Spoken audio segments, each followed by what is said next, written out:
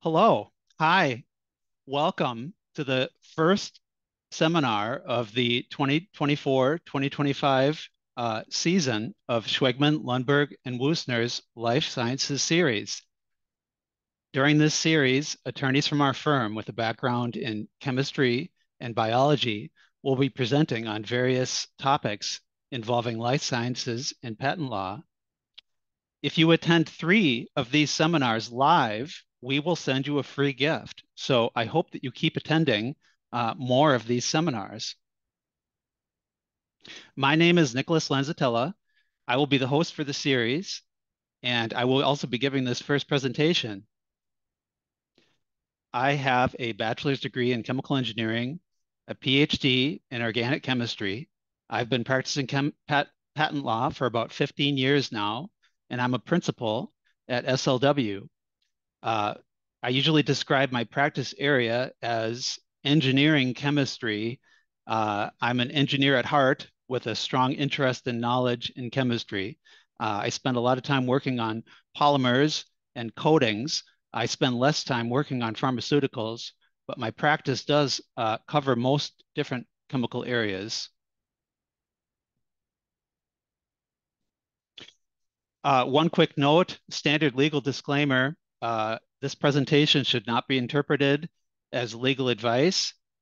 If you need legal advice, you should consult an attorney. And another point wanted to make at the beginning is I will wait till the end to answer questions. You can either ask me questions live at the end, or you can feel free to put your questions in the Q&A section of the Zoom software. If I don't have time to get to your questions, I will try to follow up with you via email if you'd like that question answered. And by the way, if I don't get to your questions and you don't have a chance to ask your question during this presentation, I do love to get emails, so feel free to email me about something you have in mind, and I'll try to answer that. So the name of the presentation is Artificial Intelligence in Chemistry and Patent Law, Current and Future Issues. So this is a general organization of this presentation. First, I'll be talking about what is artificial intelligence. What do we mean when we say that? I'm going to talk about what are possible applications of AI in chemistry, both current and future possible applications. I'm going to talk about issues with AI-generated prior art in patent law, and I'm going to be talking about AI and inventorship. So what do we mean when we say AI? A general definition would be technology that enables computers to simulate human intelligence and problem-solving capabilities. So AI has existed for a while, but the sort of AI that we always see recently mentioned in the news practically every day, including in major newspapers and also smaller technical types of news sources, that AI is large language model AI, and that enables computers to achieve language generation and other natural language processing tasks, such as classification. People also call this generative AI. This type of AI was originally invented for language translation and has now been extended to other capabilities. Some interesting things about large language model AIs is these things can be multimodal. And what I mean by that is the input and output don't have to be language. The input and output could be video, image, audio, text, chemical structures, or even for robotics applications, 3D movement. A couple terms I want to talk about that I'll be using through this presentation and that you'll hear often if you read about AI. And I preface this with future because it does not yet exist, but artificial general intelligence, also called AGI, is a type of AI that matches or surpasses human abilities across a wide range of cognitive tasks. And another type of AI that you hear referred to is called artificial superintelligence, or ASI. Again, this does not yet exist. This is a type of AI with intellect far beyond human intelligence. So, what are some possible applications of AI today? Generative or LLM AIs, basically what they do is predict what a person would do based on the materials used to train it. Uh, so although some current AIs can approach the abilities of an average human being in certain areas, the current predominant sentiment is that we have not yet accomplished AGI, or artificial general intelligence, which would require human-like performance in all areas. But even with these limitations, current AI can still be a very powerful tool, as it can do the work of many average scale human beings in a very short time period with essentially no human labor required. Uh, so current AI, it essentially can give you a small army at your fingertips of average intelligence or slightly less than average intelligence human beings, especially in a very specific technical area. One sort of theme I'm going to start gravitating toward at this point is this idea of just how helpful AIs can be with scientific research and discovery. I know many of you have spent time in the lab doing research, and perhaps you, like me, notice that laboratory research is full of, although it's very exciting, the sorts of results you can generate. It's full of menial tasks, many simple tasks, often that each required an enormous amount of human labor and time, but that do not necessarily require super intelligence or even a high degree of training to carry out. And I'm thinking back to my time in the lab running reactions, running NMR samples down to the NMR lab. I'm thinking about analyzing spectra, running mass spectrometry samples, recrystallizing materials, and of course, column chromatography. AIs are currently poised to make scientific research and discovery much more efficient. AIs can rapidly perform simple tasks that would take a significant time for one, tens, hundreds, or even thousands of people to perform. And it's exciting that AI development is rapidly evolving and generating an enormous amount of commercial interest. And that's evidenced by the continual pulse of articles in newspapers talking about AI and the sorts of products that technology companies are coming out with that embrace AI. So here's a small sampling of what Google spits back when you try to do a search for AI tools for lawyers. Now, note that I did not validate this list. I cannot assure you that any of these specifically are suitable for use for an attorney. And that's because attorneys have very specific needs for AI tools. What are some of the special considerations for AI tools for lawyers? Well, first and foremost, and this is incredibly important, an AI that you're going to feed confidential information to, you have to be sure it's going to keep that confidential information private and secure. And most AIs don't do this. When you feed it information, it trains on your prompt, and that information becomes incorporated into its training database. It's very important that if an attorney is going to use an AI, that they have a guarantee that that information is not going to spread out and go to people who should not have it. So this point can't be understated. This is incredibly important, and it doesn't necessarily just extend to lawyers. If you have a new invention that you're discussing with an AI, you should make sure that that information is kept private. If you're a scientist working on discovering new information that you want to keep secret, you should think twice before feeding that information to a general utility AI like ChatGPT. It's important that that information be kept secure and private. Another important consideration for attorneys is that the AI should be trained in the specific legal area where used. There's all kinds of nuances to the many different areas of law where people work, and an AI that doesn't know any of those things is not going to be much help until it's trained. Another very important consideration, really for any field, but I think it's very important for law too. The answer quality has to be high with minimal or no errors or hallucinations.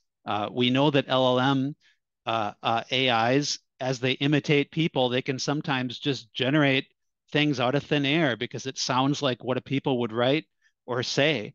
And I'm sure at least a few of you have heard of a situation that I read about recently where an attorney generated a brief using an LLM, and the brief contained fake citations to cases that didn't exist, including quotes from the cases. And this was caught by the court. And I'm sure it was very embarrassing for that attorney. This is a lesson to us all that AI outputs need to be cross-checked. So ideally, AI tools for attorneys, when they try to spit out a fact and assert it as a fact, that AI really should include references to source documents whenever possible. And the attorney using the tool needs to verify the output of that AI. And of course, last but not least, attorneys are not computer scientists. At least most of them are not.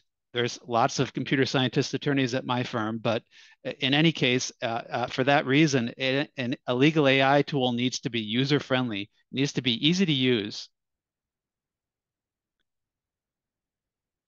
Uh, Maybe this is a good point to talk a little bit about what sorts of things may have inspired me to give this presentation. I'm sure my lifelong consumption of science fiction may have contributed. My love of all things involving bleeding edge technology certainly contributed. But I can tell you the thing that really inspired me to talk about AI and law and chemistry is my own experiences using AI tools provided by my firm. These are secure AI tools. None of them appeared on the list I showed you on the previous slide, AI tools designed for patent attorneys. But I was just blown away playing with these AI tools, what they could do. And here's a few examples of things that might be very useful to a patent attorney that AI tools can do. For example, if you have two very complex documents that are similar but organized differently, packed with experimental information, a prompt to the AI, tell me what things are disclosed in reference A that are not disclosed in reference B. And I want you to organize the output into a short, organized outline. Our AI tools can generate that output rapidly and do a great job. That sort of analysis can save tons of time and allow an attorney to take a given budget and make it stretch much further. They'd be able to do much more for that same amount of budget. And another example, doing a search, an invalidity search for a claim set. You get a large pile of references back. When feeding these to an AI, the AI, when asked which of these references can be used to best present an anticipation argument against claim one, these AI tools do a great job just determining which of a large number of documents, let's say 30 to 100 documents, which ones are the best anticipatory documents. And something else I found that's very interesting is that some of the AI tools we have, they're very good at patent law, but they don't know a lot about chemistry. And one situation I ran into is this AI didn't understand that when I say the word polypropylene, that I want to include polypropylene copolymers too. So for example, polymers that include propylene monomers, ethylene monomers, and butylene monomers. Uh, uh, I told the AI that that's what I wanted it to do. I wanted it to include copolymers, and I gave some examples of copolymers, and I had it repeat the analysis on a large set of documents, and it refined its analysis, and it learned. Frankly, I was blown away that that technology exists right now, something that can save us so much time. And it's one thing to talk about AI tools abstractly. It's another thing to actually see it helping you do something that you need to do for your job. So that's one of my major inspirations for giving this presentation. What about AI tools for patent examiners? Um, Announced on February 2022, the more like this feature has been added in the patents end-to-end or PE2E search tool. This is a tool that patent examiners use to search for prior art when they start to examine your claims. This more like this feature uses AI algorithms to generate a list of domestic or foreign patent documents that are similar to a specific patent document. So examiners have access to AI too. And also part of this 2022 announcement was the announcement of other types of AI technologies that the USPTO is considering adding in the future, such as AI features that generate suggestions for prior art references, AI features that refine document sorting, that add insight into AI reasoning, and that provide additional cooperative patent classification suggestions. So I look forward to seeing further news on how the USPTO expands the abilities of examiners with AI. Let's talk about AI in chemistry. I was amazed to find how many specific tools there are out there right now that are specifically designed to help organic synthetic chemists. Specifically, these are tools that allow you to input a molecule and they perform a retrosynthesis, which is basically they work backwards to tell you what materials could be used to make your target molecule. And all of these different products use AI in order to do that. Some of these are major companies, and some of these are very recent products, like this IBM product. Some of these are open source. Some of these are from major companies, Elsevier. Some of these are conversions of search products that have existed for a long time, like SciFinder N from Chemical Abstract Service. Um, um, I have not had a chance to play with any of these tools. I would love a chance to. I'm really impressed by how many of them there are. So AI can help determine how to synthesize a molecule. AIs can control that search or output uh, depending on your needs. Let's say you have only certain materials available in the lab.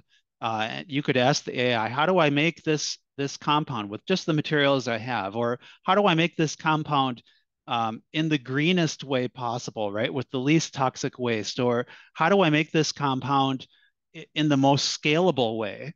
Right? If I'm looking at making large amounts of something, it's important that the reactions be scalable. How do I make this compound without using any chromatography? Might be an input that these types of products could help you with rapidly. And again, this is something that would ordinarily take a team of PhD chemists to determine. Using one of these tools, a single chemist can sit and work with the AI and do the work of many people very quickly, which can drastically speed up scientific discovery. I was also I was amazed to see that there's journals now that specialize in artificial intelligence and chemistry, and this would be a really good resource for any of you who want to learn about the various applications of AI in chemistry. I can only touch on a few of them here. I'm concentrating on organic synthesis and drug discovery, just because those are generally such important topics, but there's tons of other things that AIs can do in chemistry. And I've given one example of an article here that I thought was very good and give a nice summary. But one thing I want to point out here is look how new this journal is. This is 2024. This is just volume two.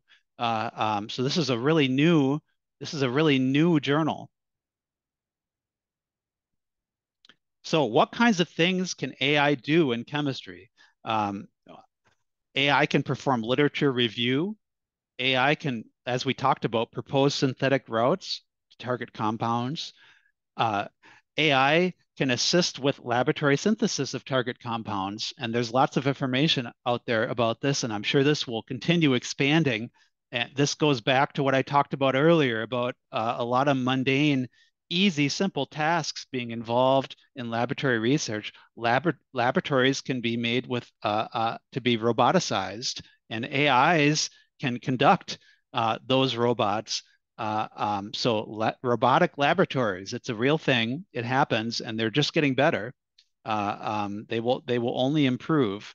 Screening of target compounds, early stage identification of promising candidate compounds based on ease of synthesis, potential activity against the target, and or actual activity against the target. One thing I saw a lot of as I researched for this presentation was the ability of AIs to generate inputs for computational chemistry software, and then be able to take that output and make further decisions on what to do. That's an amazing amount of automation and takes a lot of human labor out of the process. Um, of course, characterization and analytical chemistry. How much time have we spent analyzing spectra, determining what types of spectra to collect, what sort of tests to run on a compound in order to determine what it is? AI is well poised to be trained on how to interpret spectra and do this very well. Data analysis. AI is very good at finding patterns in data. And of course, writing up results.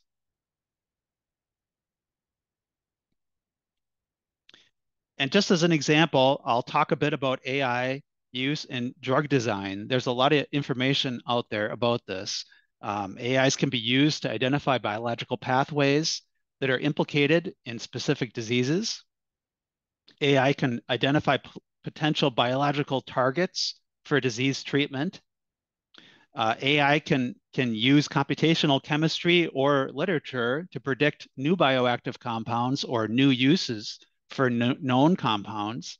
And AI can be used, as we've talked about, to predict efficient synthetic routes toward a target compound and or selection of candidate compounds that can be efficiently synthesized. And I talked about this a bit before, but they can optimize for low cost, scalability, green synthesis, or other types of efficiency considerations, or a combination thereof. AI in pharmaceutical screening and clinical trials can be used in automated high throughput screening against a target, identification and optimization of lead compounds, um, and they can also be used to predict drug properties. This could be based on literature review of other similar molecules, computational chemistry, um, and these properties can involve things like solubility, bioavailability, toxicity, or prediction of drug-drug interactions.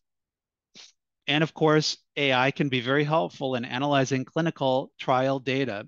AIs are very good at finding patterns and characterizing them in data. So as I hunted around, I noticed that there's a certain subset of pharmaceutical companies out there that openly advertise themselves as specializing in drug discovery. And I've given a list here of the companies who openly advertise that. I just want to point out that I don't think that drug discovery that uses AI is limited to this list. I suspect that all major drug companies are using AI to some extent, but these are companies that openly advertise it and are making a deliberate effort to make heavy use of AI in the drug discovery process. And I've given a few recent examples here of one of these companies from that list, which is In Silico Medicine. This company has developed 18 preclinical candidates since 2021 in under 3 years, and they've recently announced several different types of cancer treatment compounds and are launching a phase 1 study on this compound, ISM 3412. A phase 1 study in human subjects with advanced and metastatic solid tumors. So I think it's only a matter of time before we see AIs successfully being used to bring a drug to market. And honestly, this is just the tip of the iceberg, I think, because AIs are going to be used across industries. And as time goes on, we're going to see more and more examples of AI assisted or even almost AI originated materials. I don't know if origination is the right term at this point with the current smartness of AI being sort of only average or sub-average. Maybe it's a little above average if it's highly trained. But I think AIs are going to contribute to important discoveries in the future, and that's just going to continue to accelerate the public interest in the use of AI. So there's a lot of scientific goals that fall within the chemical arts that AI could potentially help with. And again, we're at average or sub-average AI right now, but as they get smarter, I think they'll be more and more useful for accomplishing scientific goals within the chemical arts. And of course, I've talked about drug discovery, always important.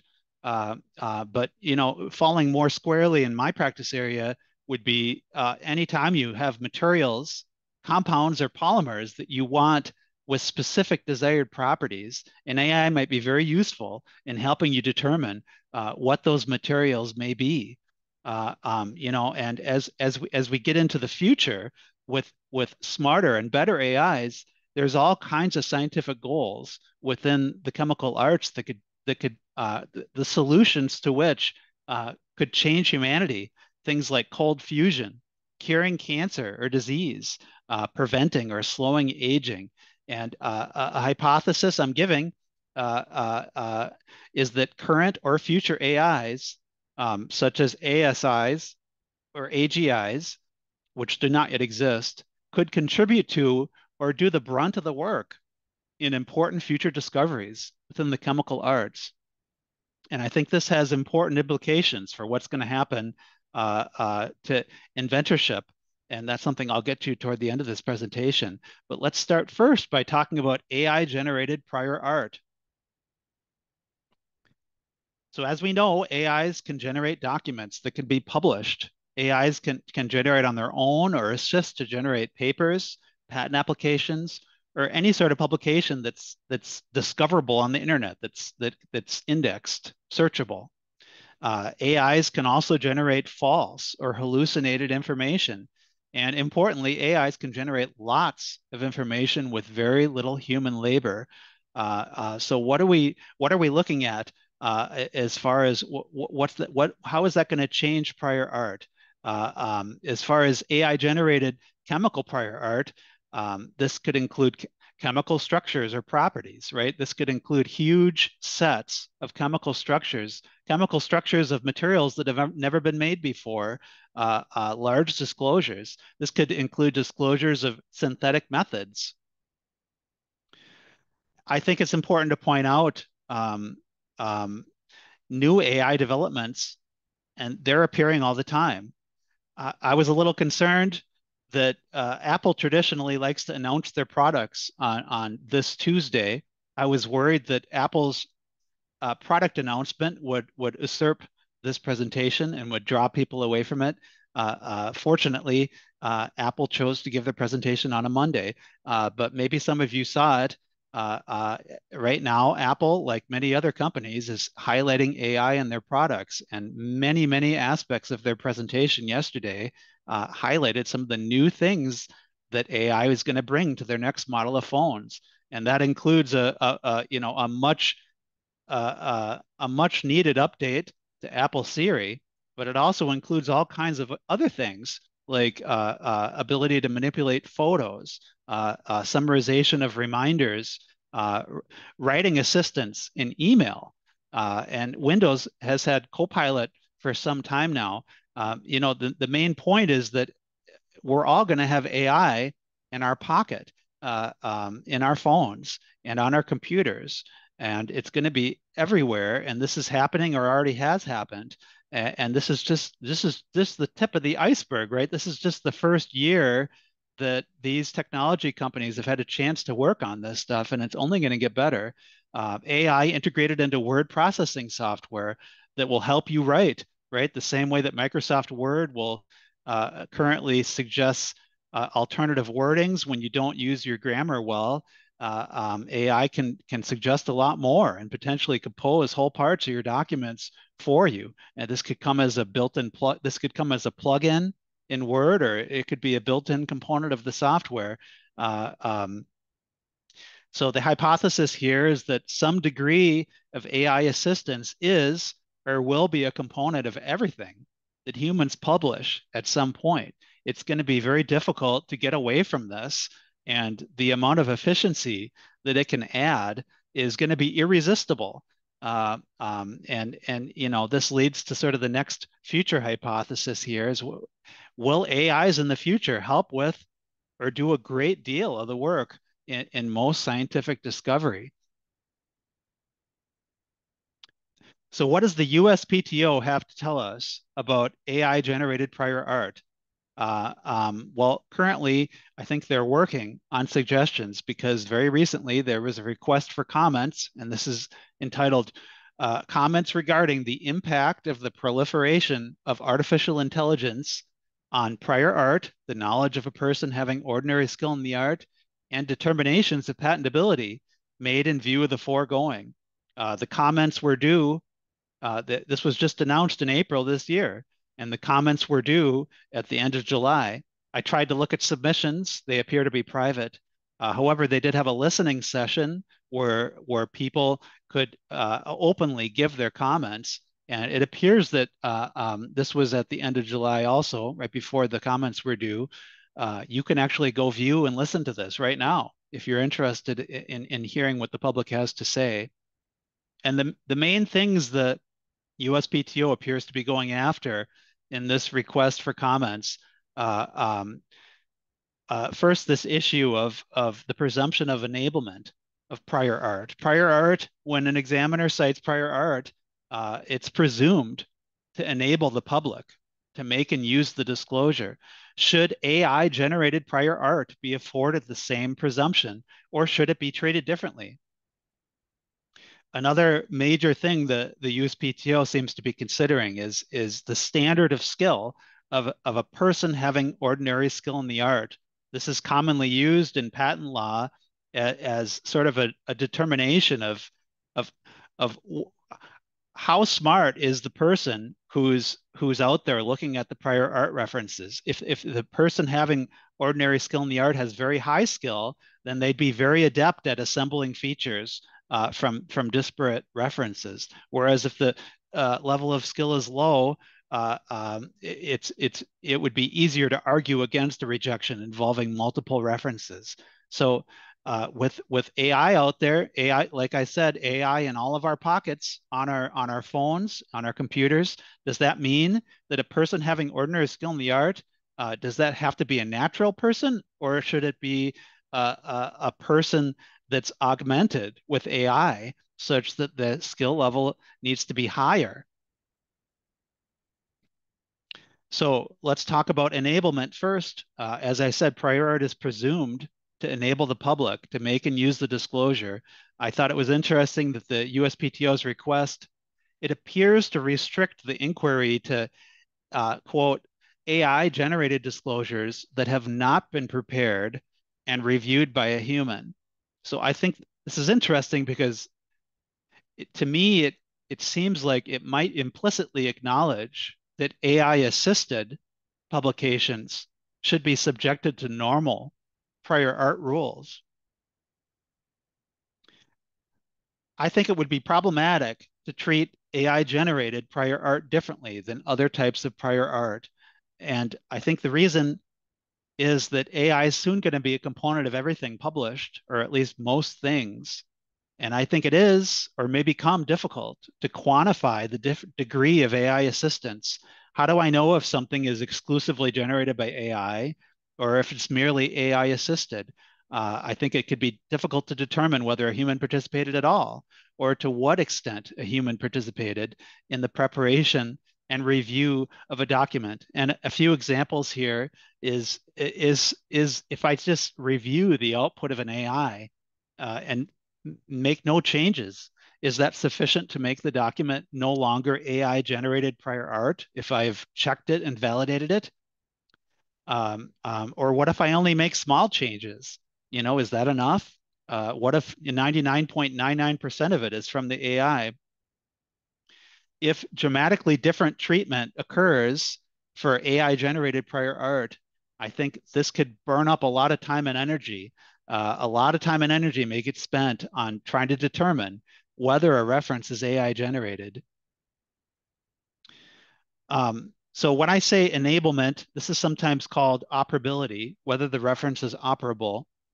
This means, can a person having ordinary skill in the art make and use what is disclosed in that document? So the test is on the reader. It really shouldn't have anything to do with how the document was made. It's the effect of the prior art on someone reading it that seems like it should be more important than how the document was generated. Uh, if an AI can generate an enabling document, can if an AI can give a chemical structure and explain how it's made and describe how it's characterized so that we have proof it really is what they say, there's no reason that that document should be treated any differently than a human generated document. And something to keep in mind is that in patent law, although there's this presumption of enablement, when an examiner cites to a document, there's an option for the applicant or patent attorney, and that's to rebut that presumption of enablement. If there's no enablement of a cited reference, the presumption of enablement of the reference can be rebutted.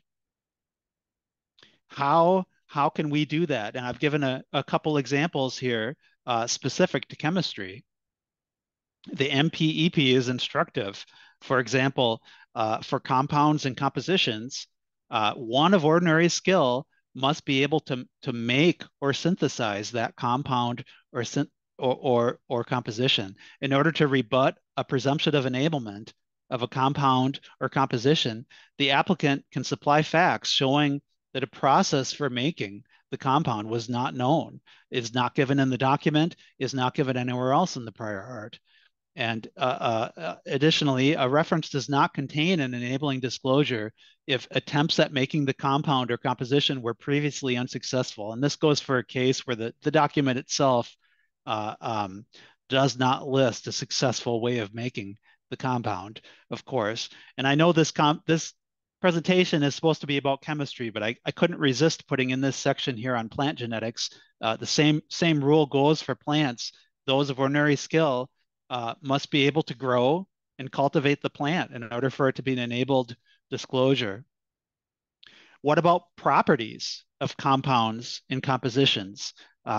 Folks who practice chemical patent law know that if a compound is disclosed, at least if it's enabled, that the properties of that compound are inherent from the structure, right? If a compound has been made, it has those properties, whether or not those properties are disclosed, and you can't go along and claim them later as something new. Well, so if you're dealing with properties in prior art, and an examiner cites to a compound, uh, um, the question is the compound or composition enabled? If it's not enabled, if there's no clear way to make it for a person having ordinary skill in the art, the properties cannot be inherent from the reference. For properties listed for non-enabled compounds and compositions, I suppose it's possible that an AI could use computational chemistry to predict those properties or give other reasoning. But in general, for properties listed for non-enabled compounds and compositions, I think that we can argue that those properties are not enabled either. So I think that current law, current techniques, current MPEP sections are already sufficient to deal with the sorts of things we're going to see with AI generated prior art in chemistry. And this could include AI assisted or AI originated publications. What about the impact of AI on the skill level of a person having ordinary skill in the art? If tools are customary for a person having ordinary skill in the art, then does it make sense to adjust the skill level of upward to reflect this? Adjusting skill level keep in mind that adjusting the skill level of a person having ordinary skill in the art in a certain technical area upwards may increase the difficulty of obtaining patents in that technical area. So it might be tempting to think that we should increase this skill level. However, I'm not sure that it makes sense because, at least currently, AIs at best only duplicate or predict what a human would do. We don't yet have ASI, which might meaningfully change the skill level of a person having ordinary skill in the art. Therefore, current AIs should not change the skill level. That's what I believe. And even the development of artificial general intelligence shouldn't change this logic.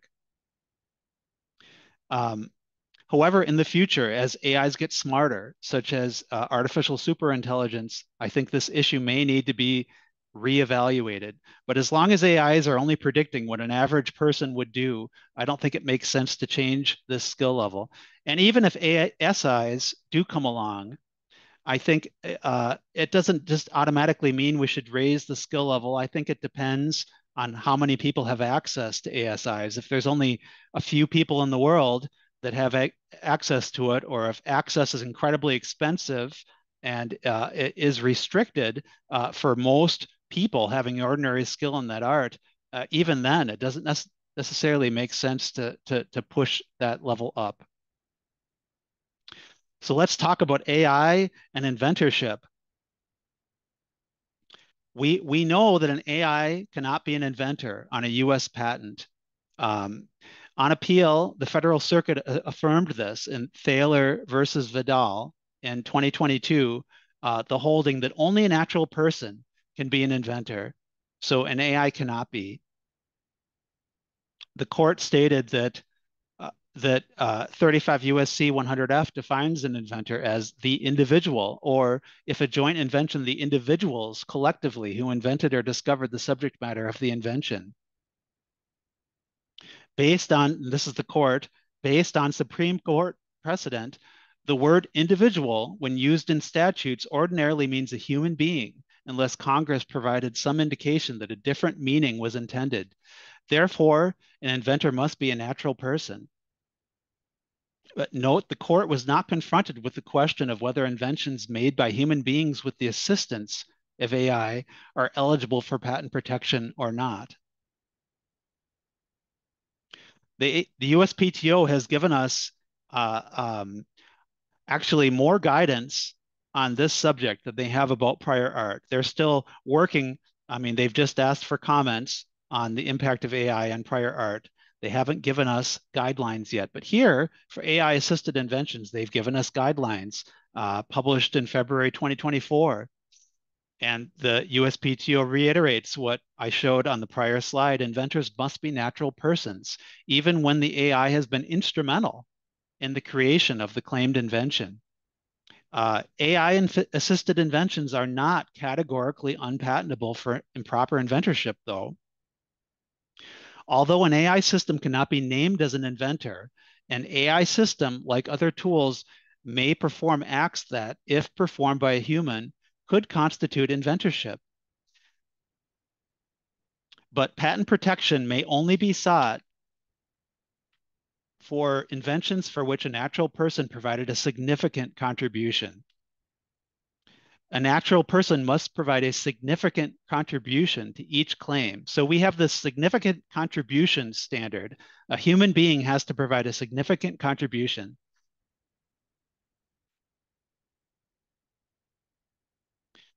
So what's going to happen in the future here? As AIs become more capable, for example, with the advent of AGI or ASI, less human assistance will be needed to produce a patentable invention. AIs do or will have the ability to review portions of or even all of the literature, run experiments in robotic chemistry laboratories, and generate data.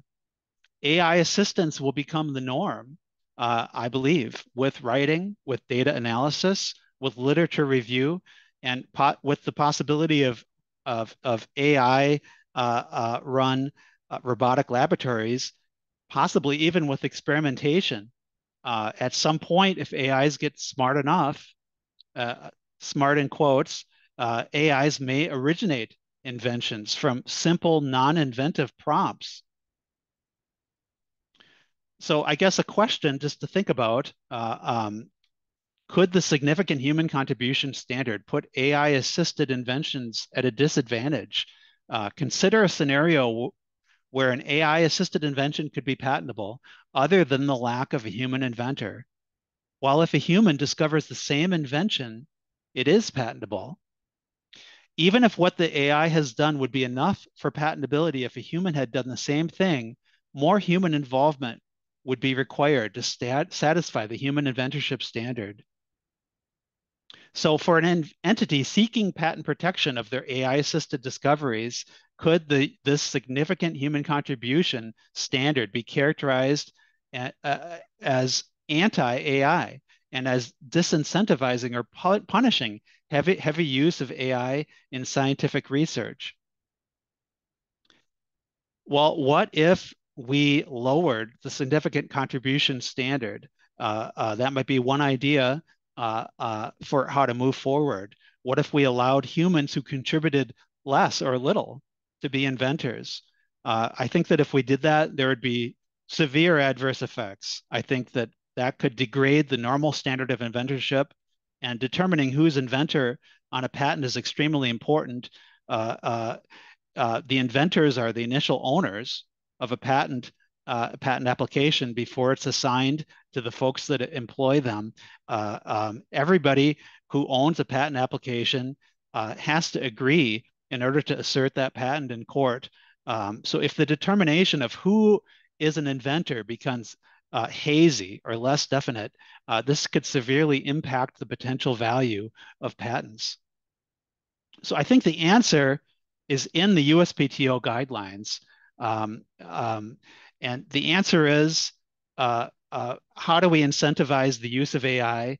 Why is current law not anti-AI? Well, I think the answer is that the people who draft the prompt to the AI can potentially be inventors, and the people who make the AI and train the AI can be inventors. Uh, um, so these quotes here are taken from the USPTO guidelines. Um, First off, a prompt drafter can be an inventor.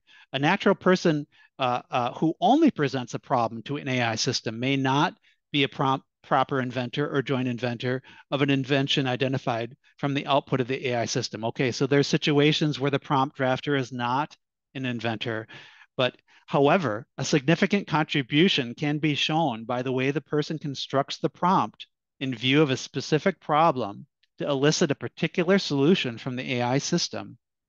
So there are some situations where the prompt drafter could be an inventor of an AI-assisted invention. An AI maker trainer can also be an inventor in certain cases. The natural person who designs, builds, or trains an AI system in view of a specific problem to elicit a particular solution could be an inventor, where the designing, building, or training of the AI system is a significant contribution to the invention created with the AI system.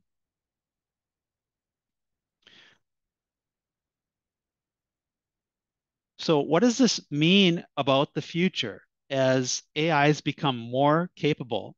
I think that the prospect of the AI maker trainer as inventor may incentivize entities to make the investments needed for development of specialized AGIs or ASIs that can assist with or even originate discovery needed for significant scientific advances. I envision that in the future, the ability for the prompt drafter or the builder trainer of the AI to be inventors is going to generate contracts issues with AI system designers demanding from users partial ownership of inventions created by the AI system. And likewise, users demanding from system designers that any patent ownership of inventions created by the AI system be assigned to the user. Um, and I think that for extremely powerful AI systems of the future, this negotiation could become quite important. So this is an aspect of the law that I expect to see develop as AIs get better. Another interesting thing to consider is when AIs get better or smarter, will there be pressure to make the prompt sufficient for inventorship? And I've simply restated what I read before, and I'm not going to reread it. It's here for your reference. But there's some situations where a natural person could present just a problem, and that's not enough for inventorship. There's other situations where the way the prompt is drafted in view of a specific problem could provide a significant contribution.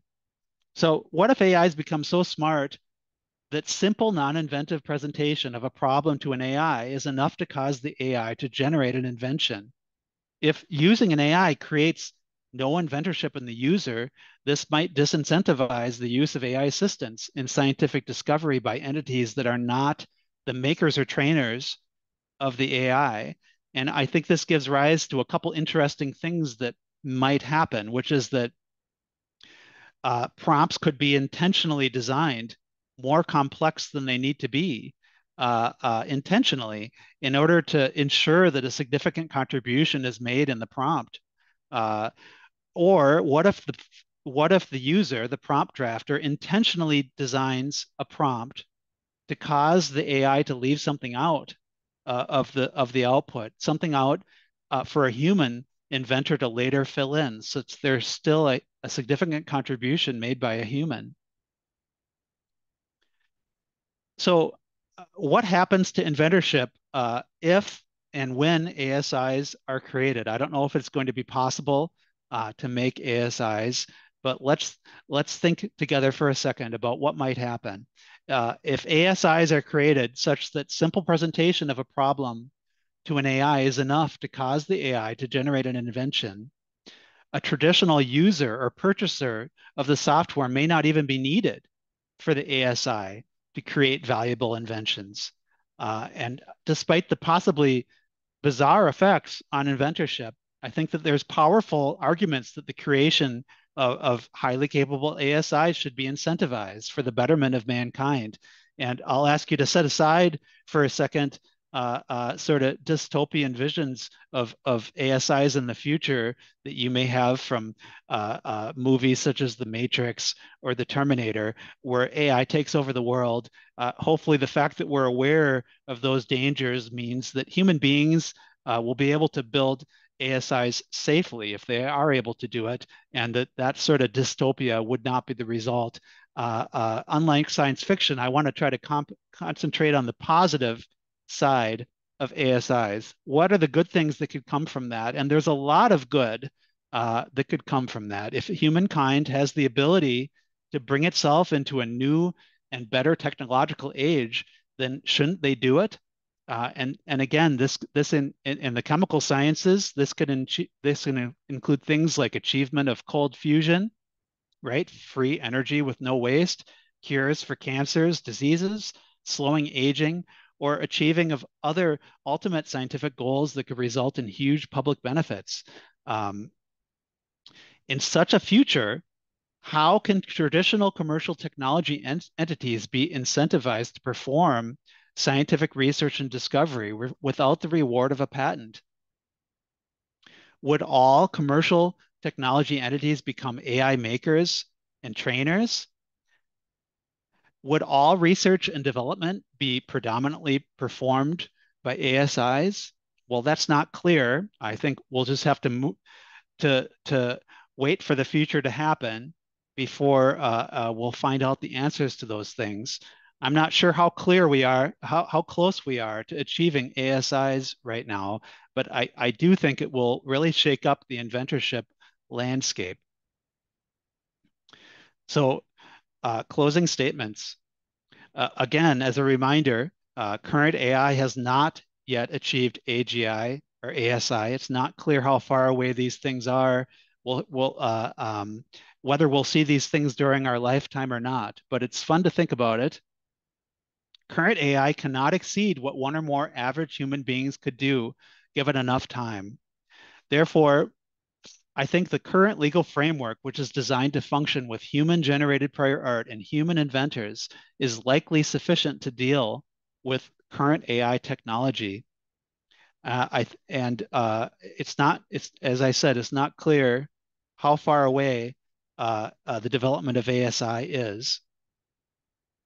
However, if ASI does become widely available, and I think the how widely available it is will influence this. Maybe we do need to raise the skill level of a person having ordinary skill in the art. If everybody has access to very intelligent AIs, it will increase their skill level. To encourage the use of AI in scientific research, I think the USPTO could offer more clarity on what is required for prompt drafters and AI makers or trainers to make a significant contribution. I think the word significant contribution, there's a lot of wiggle room there. It's not really clear what this means.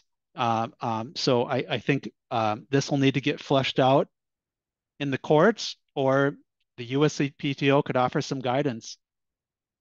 As AIs become more capable, we are likely to see creative prompt making techniques in order to ensure the prompt maker is an inventor.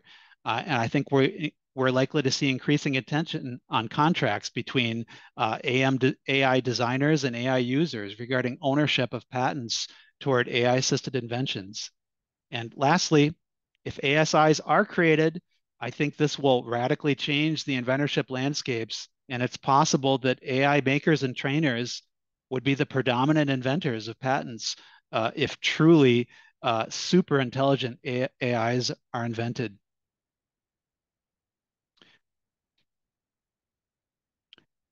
So I'm going to take questions now, if there are any.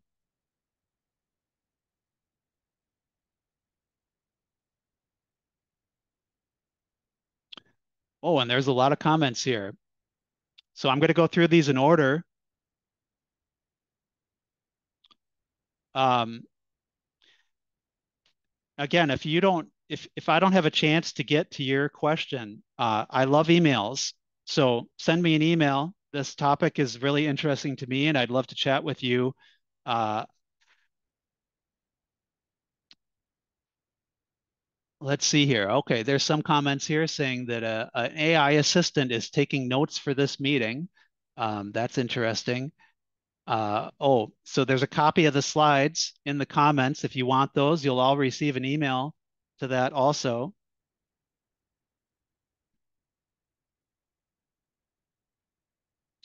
Recursion appears to be doing contract work for big pharma. Let's see here.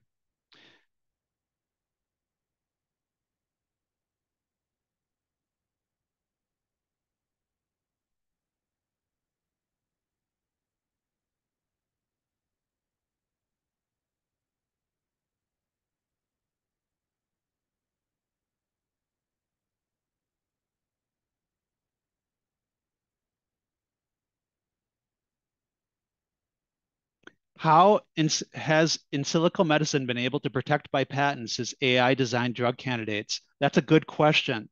I have not researched that, and I will look into that. If you'd like an answer on that, please send me an email. Um,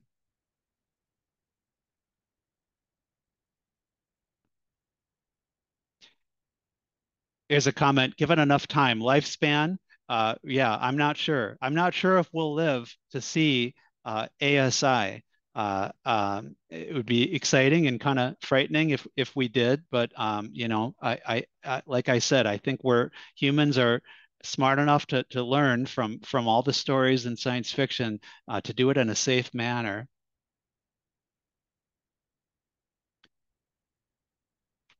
Well, I will try to address other questions uh, via email. So again, send me emails with your questions. Um, Thank you so much for attending this first seminar of the SLW Life Sciences series. We'll be giving these on the second Tuesday of each month. Again, if you attend 3 or more of these sessions live, we will send you a free gift. Um, the next seminar is going to be on October 8th. Just to whet your appetite, this is going to be given by Dr. Stephen Reed. The title would be patenting solid forms of pharmaceuticals.